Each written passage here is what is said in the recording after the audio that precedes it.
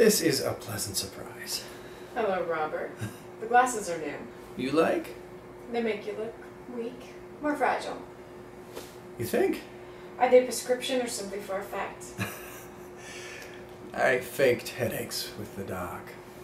How did you know that?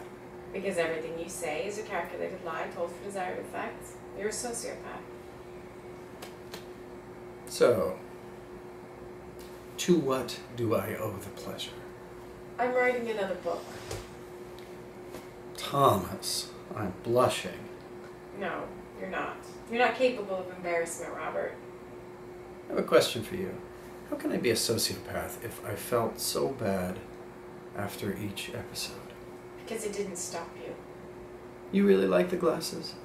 Carolyn Henson was your only brunette, and younger than all of your other victims. Why? It was raining that night. There weren't a lot of blonde MILFs on the street to choose from. Carolyn was with her fiancé. That didn't present a deterrent. I'm not going to talk about him. All your other victims you simply dumped on the side of the road, but you buried her in a state park 60 miles away. Why'd you treat her so differently than the rest? I confessed. You lied.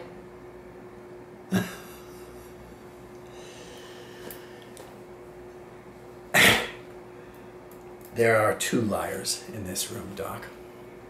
You're not writing a new book. We both know that. More like rewriting the old one. There are two people who know you did not murder Carolyn Henson. Check the math, Doc. By my count, there are three. You, me, and the man who sent this. I guess you'll be doing that rewrite after all.